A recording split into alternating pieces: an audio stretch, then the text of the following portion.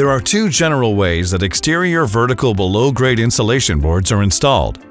The first is to install the insulation to the exterior of a completed below-grade wall.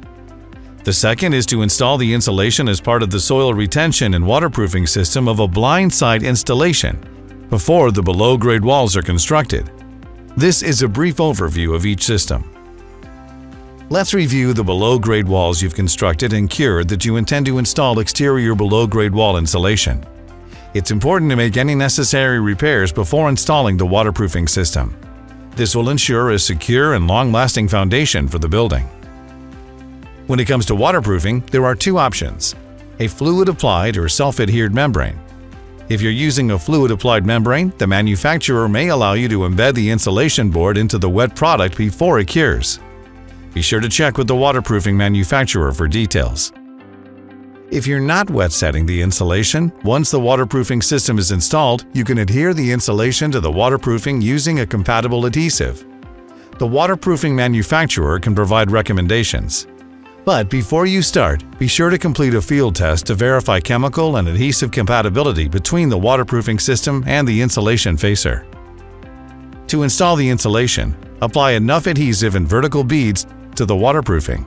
This will allow for the drainage of any water that may come between the insulation and the waterproofing. Press the insulation boards into the adhesive either vertically or horizontally, depending on the most economical pattern. To minimize cold spots or lines on the below-grade wall, make sure to install the insulation as tightly butted as possible to the adjacent pieces of the insulation board. When installing the below-grade insulation, it should be installed to the lesser of two options: the lowest floor of the interior conditioned space, or 10 feet.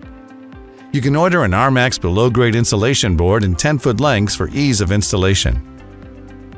Here are some helpful hints to keep in mind when designing and installing below-grade insulation. Start with a building design that includes building and site drainage. This will reduce structural loads on the building, hydrostatic pressure on the insulation, and the risk of water leakage into the below-grade spaces. To aid in drainage, provide a drainage mat between the soil and the insulation. To reduce labor costs and board joints, order the insulation boards to match the prescribed required depth and install them vertically to eliminate horizontal joints. Finally, it's possible to install the boards without attaching them to the wall to save on material and labor. Coordinate the backfill to be installed at the same time as the insulation and use the weight of the backfill to hold the insulation in place.